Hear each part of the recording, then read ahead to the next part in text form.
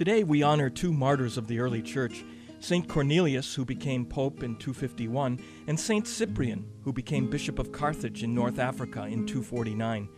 We celebrate them together because Cyprian supported Pope Cornelius during one of the controversies of the early church, whether Christians who renounced the faith under threat of torture could be readmitted to the church. Both agreed that because the church is the instrument of God's mercy, this mercy certainly includes those who wavered in their faith.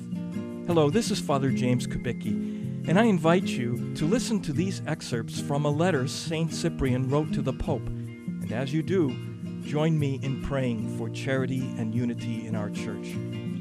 Cyprian sends greetings to his brother Cornelius. My very dear brother, we have heard of the glorious witness given by your courageous faith.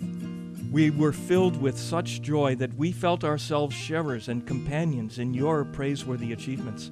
After all, we have the same church, the same mind, the same unbroken harmony. God's merciful design has warned us that the day of our own struggle is at hand. By that shared love which binds us closely together, we are doing all we can to exhort our congregation, to give ourselves unceasingly to vigils, fastings, and prayers in common. These are the heavenly weapons which give us the strength to stand firm and endure. They are the spiritual defenses, the God-given armaments that protect us. Let us then remember one another, united in mind and heart. Let us pray without ceasing. You for us, we for you. By the love we share, we shall thus relieve the strain of these great trials.